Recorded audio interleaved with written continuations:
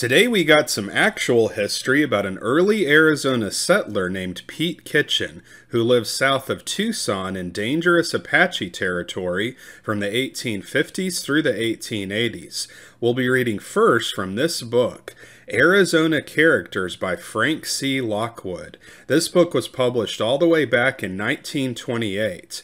Then we'll read from this article, Pete Kitchen, American Pioneer, by Elizabeth R. Snoke. This was published in 1979 in the Journal of the Southwest. This article provides some additional details about Pete Kitchen's battles with the Apaches, including a legend about something Pete Kitchen did to help the son of Apache leader Cochise.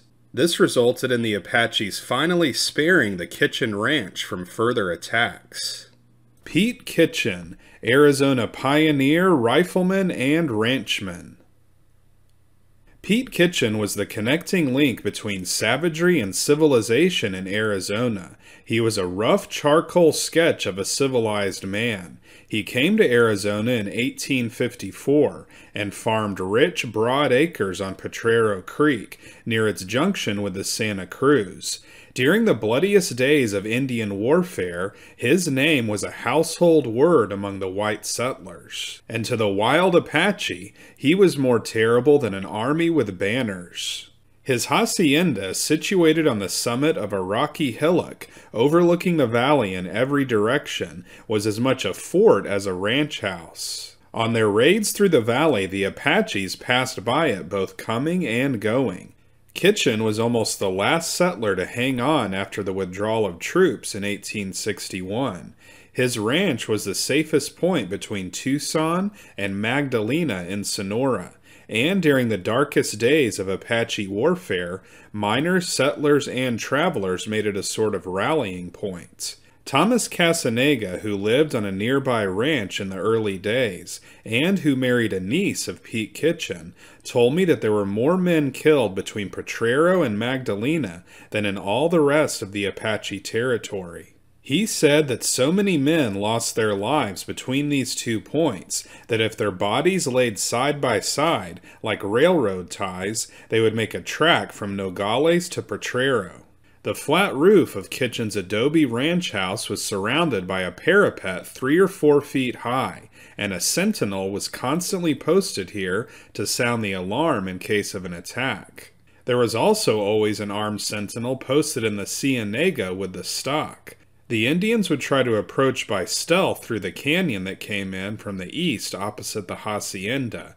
In case of a sudden attack, the guard would discharge his gun as a signal to the Indian and Mexican workmen in the fields below. The men would instantly run for the house, while Pete and his wife, Dona Rosa, would gather up the guns from the corners and wall racks and lay them out for ready use. By being thus constantly on the alert, they were always able to stand off the Indians and prevent them from getting up the hill. Dona Rosa became so expert that in the case of necessity she was able to carry on the business alone, and Pete declared that without her he could have never held on. When the alarm was sounded, she would tie her skirts around her to make them look like trousers, would seize her gun, and with the help of the Apata Indians who were employed to fight as well as to farm, she would give the Apaches a reception as hot as her Mexican dishes. Pete Kitchen was the only settler whom the Apaches could not dislodge. They made raid after raid, and shot his pigs so full of arrows that they looked like walking pincushions. They killed or drove out his bravest neighbors. They killed his herder, and they slaughtered his stepson. But Pete Kitchen fought on undaunted. His name struck terror to every Apache heart, and at last, finding that he was too tough a nut to crack, they passed him by. Many stories have been told of Pete Kitchen's alertness, marksmanship, and cool courage. He was never caught napping. He was as ready with his gun as he was sure of his mark. The Indians were never able to ambush him. Grim experience had taught him to be careful when there was Apache sign, and to be still more careful when there was no sign.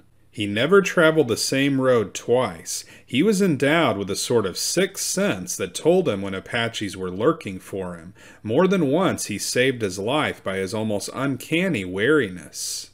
There was one memorable night when the old rifleman had an uneasy feeling that all was not as it should be. So, taking his Mexican wife, Dona Rosa, to the dugout on the edge of the rocky hill just below the ranch house, he set himself to keep sharp watch. From the door sill there was a drop of some 2 feet to the floor. Crouching inside with his weapon on the door sill, he watched the slope below them for hours. The sky was somewhat overcast. Once in the dim light, he thought he detected a slight movement below him. The cloud that had partly obscured the sky had passed, and by the increased light he thought the object on which he had kept his eye seemed closer than before. He fired, and there was a terrible yell in reply. He watched on through the night, but in the morning found no dead Indian. He thought, though, that he saw some indication that a dead body had been dragged away, and moving down into a field where there were slight traces of the ground having been disturbed, he took the rod from the end gate of his wagon, and probing deeply into the soft earth found the body of a dead Indian. The tragedy that struck home deepest in the Kitchen family was the murder of an adopted son, about 12 years of age, Crandall by name. One day the boy went with the Mexican laborers to work in the field below the house to the south. He grew drowsy after a while and fell asleep in the hay. A band of Apaches rushed on the Mexicans and began firing. Pete heard one shot and then another and another. When the fight began, the Mexicans ran for the house, forgetting all about the boy. He woke up just as the Indians were upon him, and the Indians shot him through the body while he was making the sign of the cross. Pete had a number of Opata Indians at work in the field to the west of the house. When the alarm was given, they came in at once. By the time they got in, the old man had the rifles stacked on the ground, ready for their use. At this instant, an Apache lookout, posted behind a boulder 600 yards to the east on the opposite ridge, rose up and waved a signal to the Apaches in the field to hurry up, as the Opatas were coming, and the fight was on. Pete drew down on this Indian in the brief moment that he exposed himself and killed him at that great distance. He said he drew a bead about 6 inches above the Apache's head. The bullet pierced his body. After the fight was over, Kitchen went with some of his men and buried the Indian where he fell. Kitchen was a very generous and companionable man, but there was a certain grim jocularity in his dealings with his enemies. He was once riding along the road through greasewood, cactus, and mesquites, with his double-barreled shotgun thrown across his saddle bow, when he thought he saw a slight stirring in the bushes in front of him a little way to the right. Swinging his gun very quietly into position for use, he rode steadily toward the bush. Just before he reached it, a man leaped suddenly into view with his revolver drawn and said, "Throw up your hands." Instantly, with both barrels of his gun cocked, Pete covered the fellow and said, "Throw up your hands." The man dropped his weapon to the ground, threw up his hands, and yelled, "Don't shoot, Pete! I wasn't going to kill you. I was only going to rob you." "Just what I was going to do to you," said Pete. "Shell out." The fellow did so, but the amount produced was only 35 cents. Pete threw him 2 bits and said, "Now clear out, and never let me catch you around here again."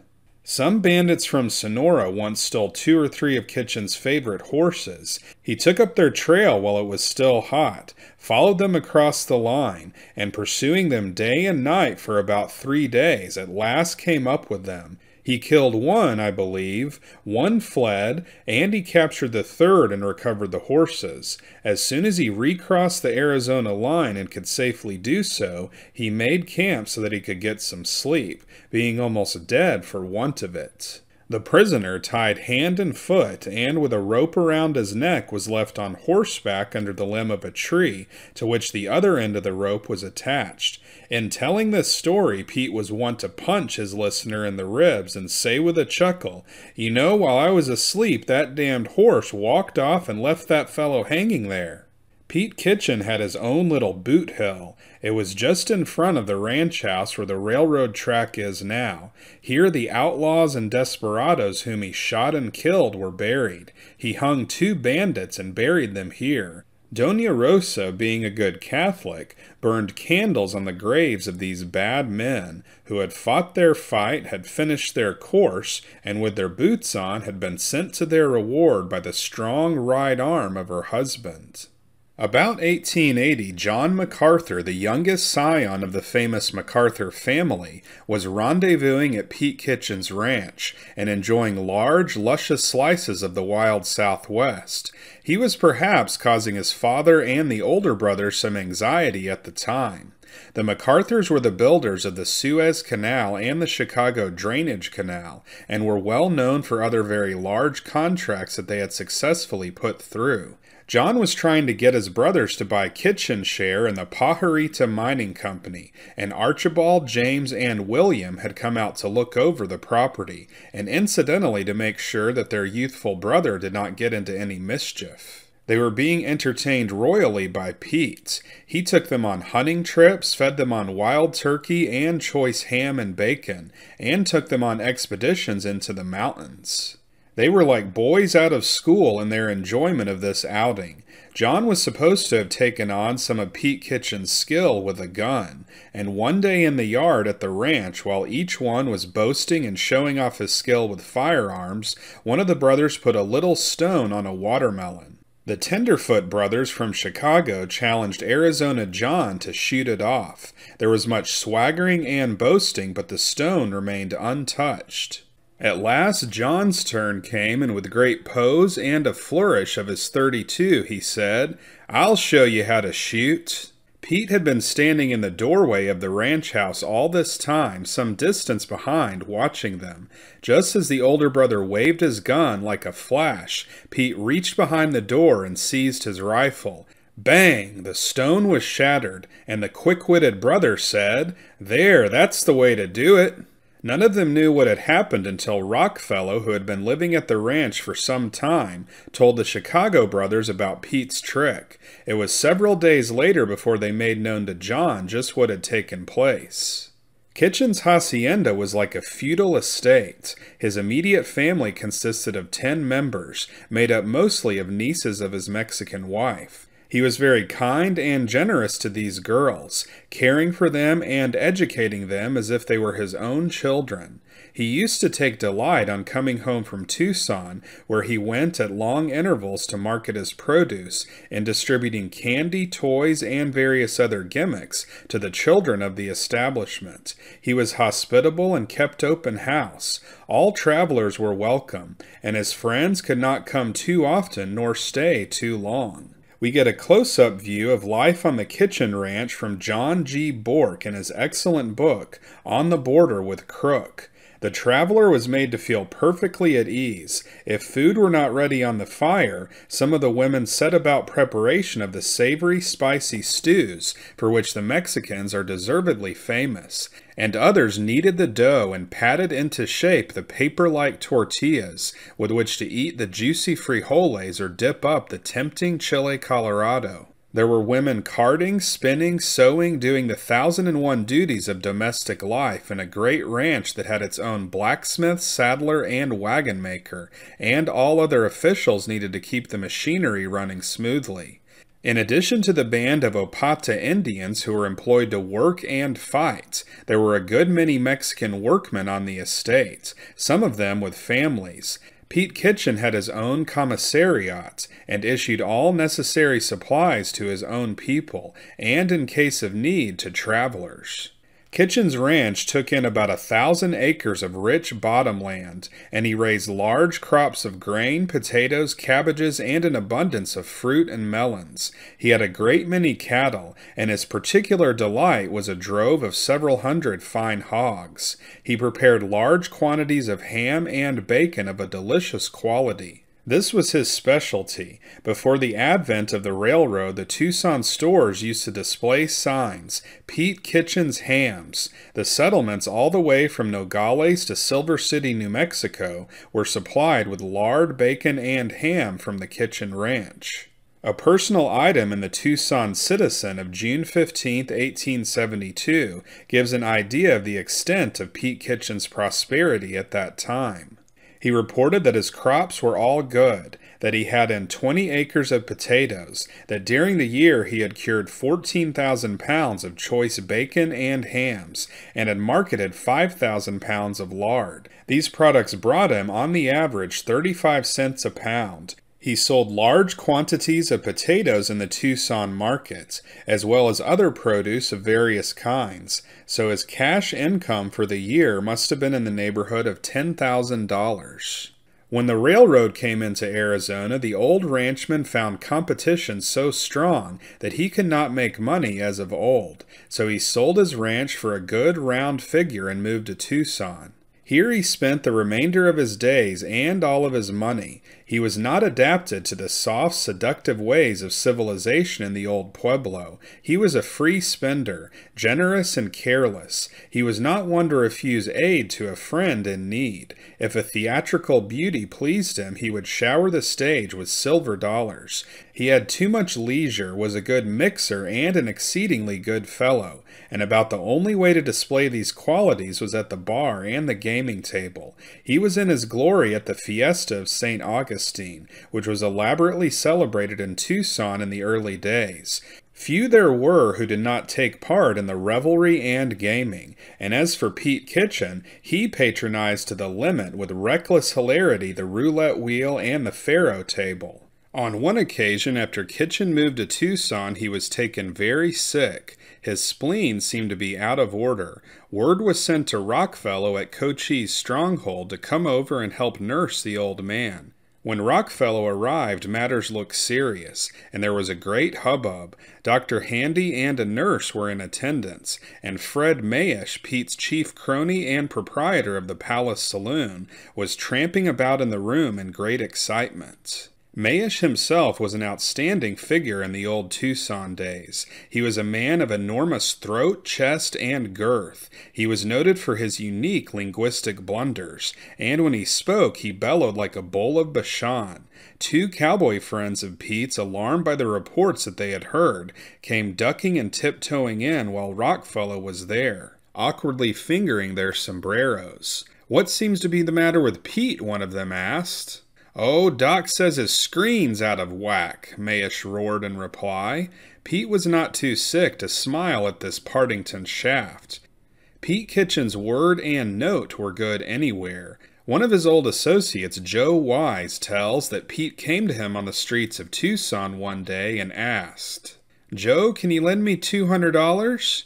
"I'm sorry, Pete, but I'm broke and want to borrow some money myself."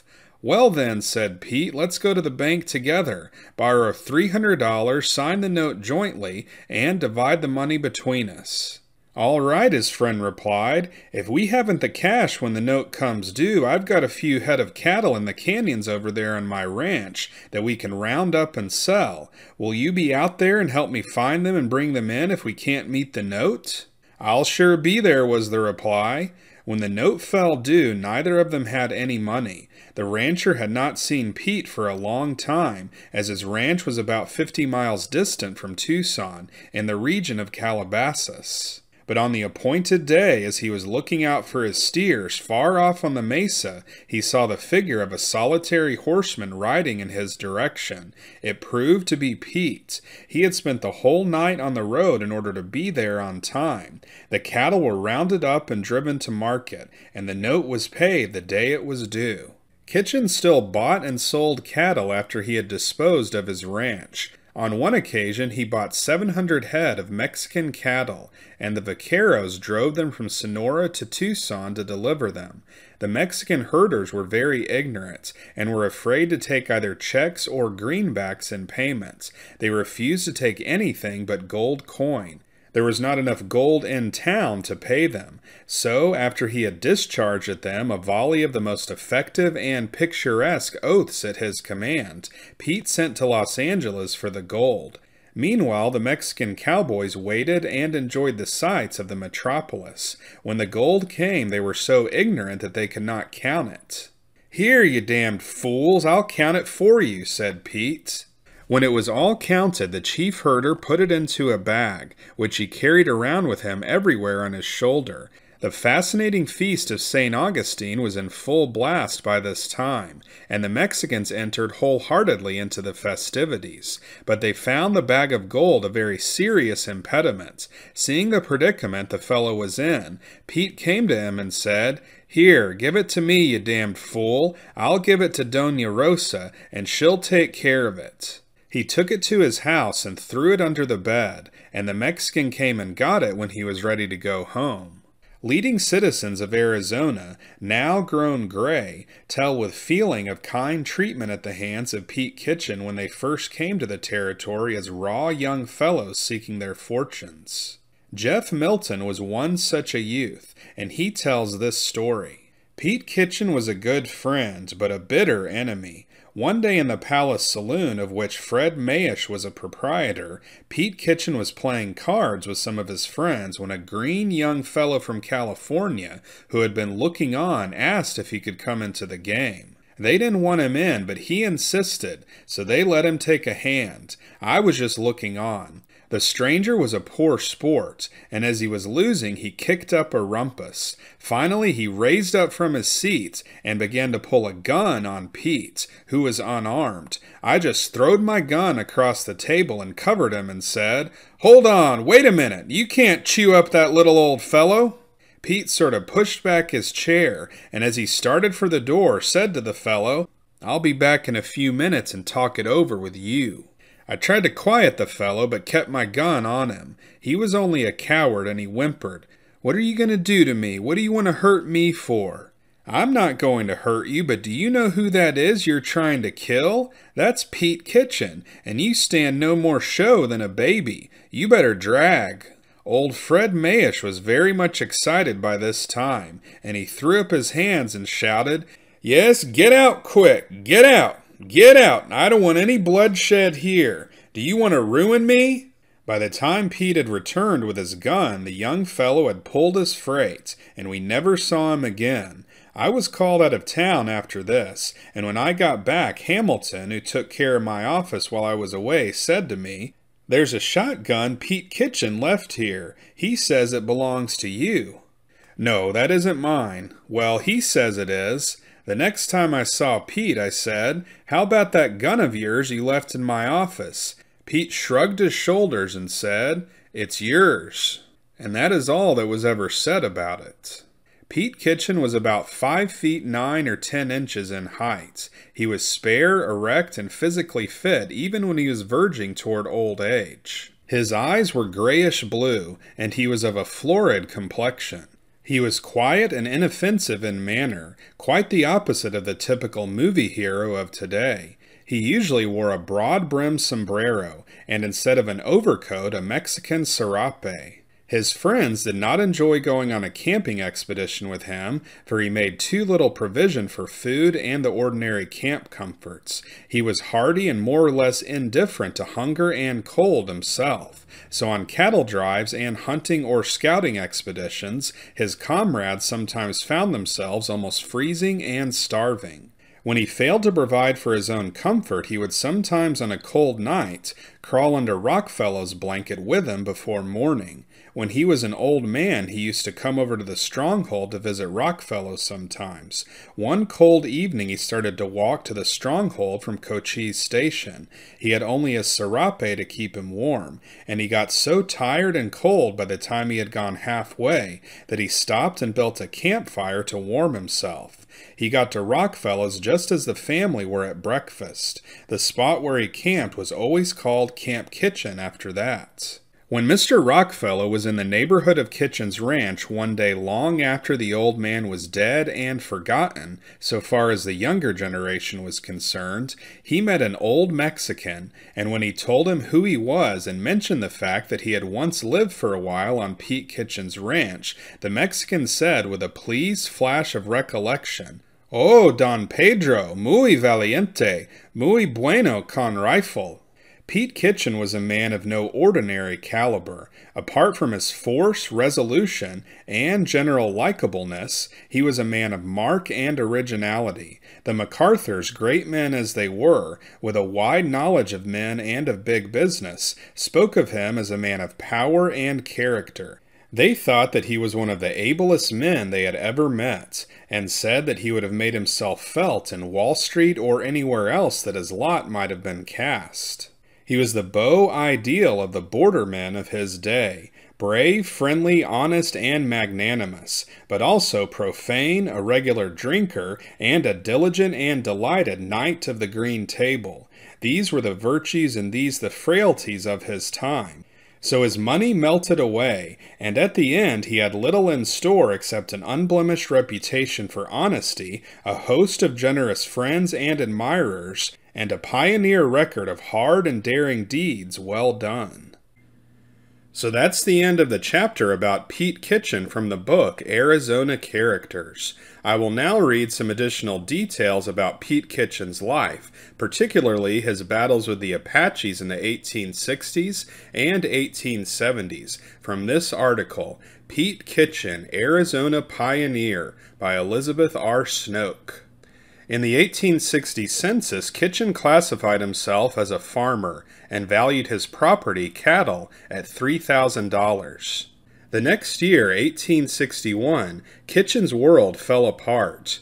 Travel and business activity along the upper Santa Cruz attracted Apaches, who mounted large-scale raids into the valley for livestock, particularly horses and mules. Drovers, freighters, stagecoaches, and small ranches and camps all became targets. In October of 1860, a hostile band hit the John Ward Ranch on the Sonoita, not far from Fort Buchanan, and kidnapped Ward's adopted son.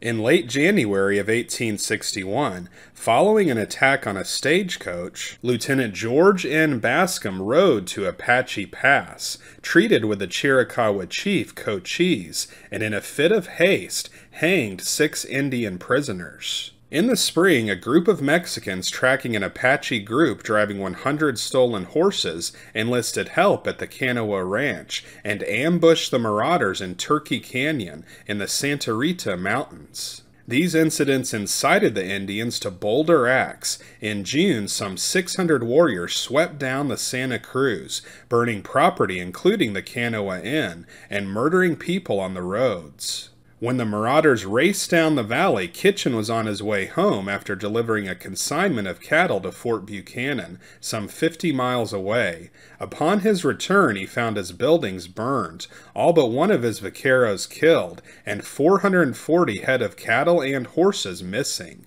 Not a man to be trifled with, Pete collected a group of papagos at San Javier Mission, buried the dead, and the next morning set out in pursuit of the raiders. Following tracks that led southeast through the Patagonia Mountains and then on east toward Janos, Chihuahua, Kitchen and the Papagos trailed the Apaches for some 70 miles before giving up and doubling back through the Santa Ritas to the Canoa. He never recovered his stolen livestock, valued at $6,900.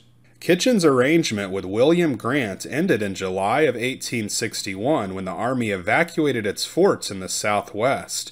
Civil war had erupted in the east, and troops were needed to protect the Rio Grande settlements against Confederate attack from Texas.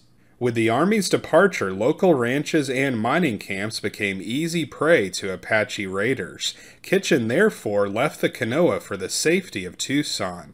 When John C. Capron, a freighter who had operated a ranch and store at the Pima Villages, passed through town later that summer, Pete joined him on a trip into Sonora.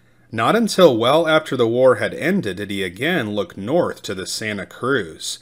Kitchen probably returned to Arizona sometime in 1868. Arizona had become a separate territory from New Mexico on February 14, 1863, and there was hope that the military could contain the Apaches. In 1866, the garrison at Fort Mason had been moved 16 miles northeast of Calabasas to a temporary camp named Camp Cameron. In March of 1867, the soldiers were relocated at Fort Crittenden, just east of Old Fort Buchanan. Many of the families that had settled near Mason to find work and furnish foodstuffs soon left. A post office which had opened at Calabasas in 1866 was closed in 1868.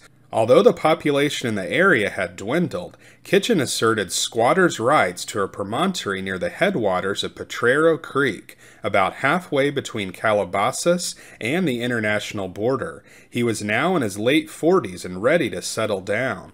The land that Kitchen selected had been recently abandoned. The census taker in the spring of 1867 reported 20 persons in the Potrero district. Included were 2 large households, the J.H. Bush family, 9 members, and the John Ward family, 8 members. About 20 people lived a few miles north at Calabasas. Kitchen's location was ideal. The promontory overlooking the west bank of the creek pinched the stream, forcing it to flow around on 3 sides. Cienega's swampy areas extended north and south. Here Kitchen could put in crops and turn cattle loose on the hardy grama grass covering the neighboring hills. To operate the farm, he brought along some of his wife's family and a small group of Indians. The party included Rosa's brother, Francisco Verdugo, and a brother-in-law, Manuel Ronquillo, and his family. Verdugo supervised the work of the Indians, while Ronquillo directed the farming operations. Operating a farm in Indian country required iron determination. Apache bands from Mexico regularly raided along the Santa Cruz in the late 1860s, and many settlers were driven out. Despite repeated livestock losses, Kitchen fought off the marauders and remained. As friends disappeared, the Potrero became the only safe haven on the road from Tucson to Sonora. With grim humor, Pete joked that travelers going south went from Tucson, to Bach, to Macacori, to hell. During the night of January 18, 1869, Apaches ran off 50 head of horses from a community corral in a nearby canyon. Kitchen, who owned 17 of the stolen horses, gathered several employees and set out in hot pursuit. After following the Indians into Sonora, then east towards Llanos Hot Springs, the pursuers turned back. Pete later learned that a Tucson merchant, Leopoldo Carrillo, had purchased one of his horses from an Apache during treaty negotiations at the San Carlos Reservation. He reclaimed the animal from Carrillo for $30. Shortly after noon on February 5, 1869, only 18 days after the January raid, a Mexican sheepherder raced to the house and reported that 15 Apaches had driven off the flock he was guarding. Collecting some men, Kitchen gave chase and came upon the Indians slaughtering the sheep. As the raiders scattered, Pete taunted them at the top of his voice to come and accept his horse too. The Indians declined the invitation. Counting 240 sheep killed, Kitchen's men drove the remnants of the flock home. At the Potrero, they learned that Abram Scott, a neighbor, had not returned from a deer hunt. Riding out the following morning to look for Scott, Pete found his friend murdered in a small canyon some 6 miles from the ranch. The raids continued. Apaches raced down Potrero Creek again on June 8, 1870, killing an employee and running off 4 yoke of oxen. A month later, on July 10th, a man named Smith, traveling from San Diego to Sonora, and Jesus Indigo, a Mexican, were murdered in separate incidents on Potrero land. Newspaper accounts of the murders complained of Army inactivity, noting that troops seldom scouted in the area of the murders. When the family traveled to and from Tucson, Pete took every precaution. It was a long trip, taking several days by wagon. The men would pile sacks of grain along the sides and back of the wagon bed to provide protection against Indian arrows and bullets, and the family would travel sitting on the floor of the conveyance. To reduce the danger of attack, they usually moved at night. On one trip, the family stopped at a prospector's dugout in the San Cayetano Mountains, but quickly hurried on when fresh Indian signs were seen nearby. Kitchen occasionally accompanied army parties scouting in this area. On the evening of April 30th, 1871, Lieutenant Howard Cushing and 17 soldiers of Troop F, 3rd Cavalry, rode into the ranch from Fort Lowell. carrying orders to reconnoiter the Santa Cruz and Sonoita valleys. Kitchen welcomed them and offered his services as a guide. At 5 o'clock the next morning, Cushing headed into the mountains east of the Santa Cruz. When the party failed to sight any Indians, Pete left the detachment and at 3 that afternoon started home. Kitchen had ridden only an hour when he spotted a group of 30 or more mounted Apaches cautiously trailing Cushing. Believing he could not safely ride back to warn the lieutenant, and knowing he would soon be seen, Kitchen devised a ruse. Taking out a block of California matches, he leaned over, tore off one match at a time, scratched it on the bottom of his stirrup, and dropped it into the dry desert grass as his horse walked along. He hoped the fire would conceal his presence and also serve as a warning to Cushing. Although the blaze enabled Pete to escape, Cushing and his men were not so fortunate. Believing that Apaches had set the grass fire as a warning to their compatriots in the mountains, the troopers rode boldly on. 4 days later, on May 5th, Cushing led his men into an ambush in which he and 2 others were killed. On June 8, 1871, tragedy struck the ranch. Some 200 yards from the house, Apaches killed an 11-year-old boy whom the Tucson citizen incorrectly identified as Kitchen's son. Actually, Kitchen had sent a lad, probably Fernando Campo, to nearby Calabasas to pick up a silver-mounted saddle and bridle. On the return trip, 40 or 50 Apaches fired on the boy as he approached the ranch. Hearing the shots, Kitchen quickly saddled a horse and galloped toward the scene. What he found was pitiful. The Apaches had caught the boy, killed him, and pitched the body into a nearby cactus growth. Then, taking the saddle, bridle, and a pair of spurs, they had butchered the horse on the spot. The presence of several Mexicans in the vicinity had not prevented the attack. As the Apaches had calculated, the Mexicans had fled upon hearing the shots. Depredations on the Kitchen Ranch continued. In early July of 1872, an Apache band prowled down the creek and drove off 9 yoke of work oxen. The herder sped to the ranch house to tell Pete, who quickly collected some men and set out after the raiders. Although the pursuers could see the Apaches in the distance, the chase proved futile. A day or so later, a Senor Arriego of Sonora rode into Fort Crittenden with news that he had crossed the trail of a herd of cattle being driven by the Indians. Second Lieutenant William P. Hall and Company F of the 5th Cavalry overtook the herd in the Whetstone Mountains at about 4 in the afternoon of July 13th. After a pitched battle with the Apaches, Hall returned to the fort. He reported that several oxen found slaughtered along the trail bore the Kitchen brand.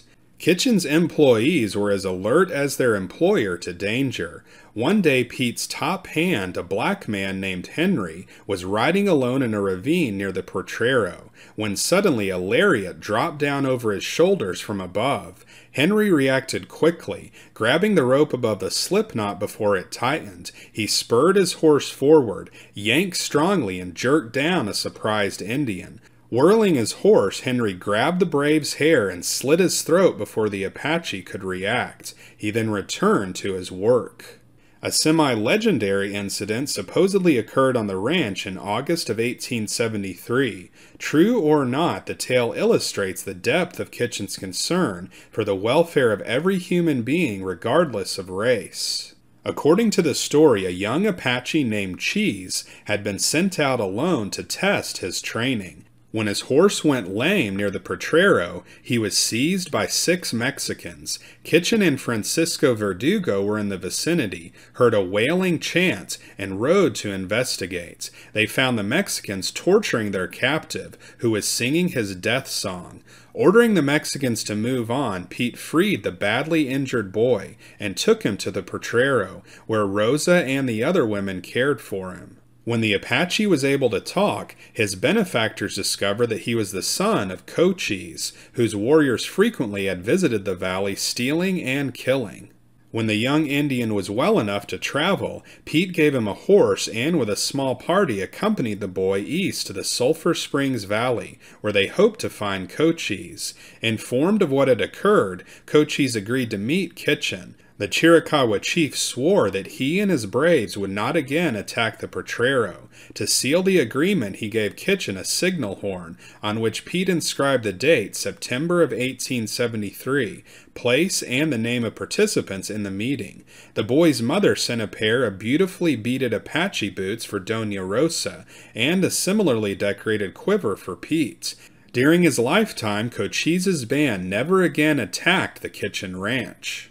Kitchen was in and out of Tucson every few months. He made a trip to the San Carlos agency on contracting business in the autumn of 1875, talked with agent John P. Clum about his operations, then rode back to Tucson. In describing the trip to friends, Pete complained mightily about the absence of a whiskey shop on the reservation. You know, when a man is accustomed to sip of the genial stuff at times, it's hard to be wholly deprived of it even for a few days.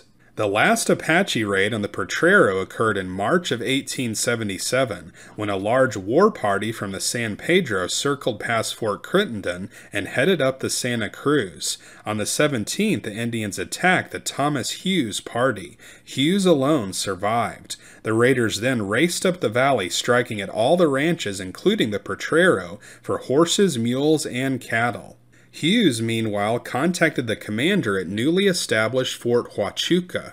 The commander dispatched troops to intercept the marauders. The soldiers, however, failed to overtake the Indians, as they fled north toward the Santa Rita Mountains, driving a herd of cattle, horses, and mules. Kitchen also gave pursuit, but he too was unable to catch the Apaches or recover his stock. Kitchen occasionally had to contend with violence on the ranch. When two American cowboys rode in one day in the late 1870s, Pete invited them to stay and eat. After the meal, a ranch hand produced an accordion, and a dance began. Adam Monroe, one of the visitors, danced with the young wife of one of Kitchen's Mexican employees. Dancing soon became flirtation, and then momentary infatuation. When the jealous husband intervened with knife in hand, Monroe precipitously shot and killed the man, and then fled through an open window. Pete led a party in pursuit and captured the cowboy 2 days later. Tried at Tucson, Monroe was sentenced to life imprisonment in the territorial prison at Yuma. Eventually, however, he escaped and fled to Mexico, where he remained for 8 years. One day in Tombstone, Kitchen by chance spotted the escapee and reported him to the authorities. Monroe was promptly arrested and returned to prison.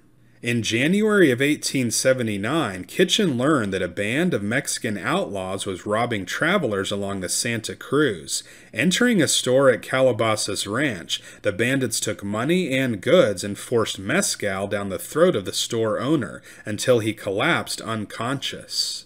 Pete dispatched a rider to Magdalena, Sonora, to ask the local police to ride to a bluff at the point where the Santa Cruz River crossed the international border. Kitchen, meanwhile, organized a party of neighbors to hunt for the bandits. Like beaters driving a tiger toward the hunter, he and his friends circled out to the sides of the valley, then headed south, driving the outlaws toward the border. When the renegades crossed the line, the Mexican police pounced on them and executed them on the spot. Arizona historians have made Pete Kitchen a frontier folk hero. He has been called the Daniel Boone of Arizona and a true blue pioneer. The Tucson Citizen perhaps best summarized Kitchen's role by saying that he was one of the most remarkable men that had ever faced the frontier dangers of the far Southwest. What these dangers were, few people, not actual participants in them, can conceive or appreciate. But they were with him, waking and sleeping. Safety for him and his depended almost wholly on his tremendous courage. He could truly say with Macbeth, "I dare do all that may become a man, who dares do more is none." So those were some additional details about Pete Kitchen's life from this article from the Journal of the Southwest, published in 1979. One thing you may have noticed is that in Arizona Characters, the author said that the Apaches were never able to dislodge Pete Kitchen from his ranch. This was true from 1868 until he moved to Tucson around 1883, but Pete Kitchen was driven from his first home near Potrero Creek in 1863. and his first ranch was burned down by Apaches. If you haven't seen my video about another Arizona character, Charles Poston, then you can watch that for more about the Apache raids that occurred after the U.S. Army's departure from the area during the Civil War in 1861. This channel is called Unworthy History because we talk about people whose shoes we are unworthy to stand in, and because we cover history that is unworthy of history channels on TV, which don't show actual history anymore. Stay tuned to this channel for more stories about Arizona characters and other actual history. So if you want to see more episodes like this, then be sure to like and subscribe. And we'll see you next time on Unworthy History.